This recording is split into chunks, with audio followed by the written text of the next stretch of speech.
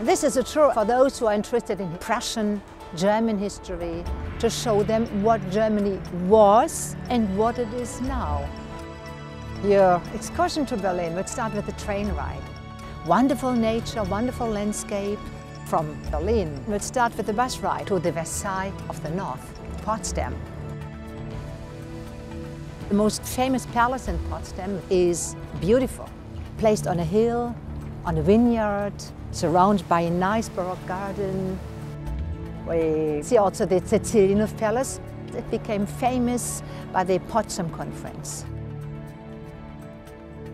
And the highlight, of course, is Berlin, the capital. The Brandenburg Gate was the symbol of the separation. It's now the symbol of the reunification. Checkpoint Charlie, the only checkpoint for foreigners. We'll see remains of the Berlin Wall, how East Germans tried to escape, to overcome that border. Very emotional place. It's really a wonderful experience to show them what happened, to show them how it is today. That's what I like.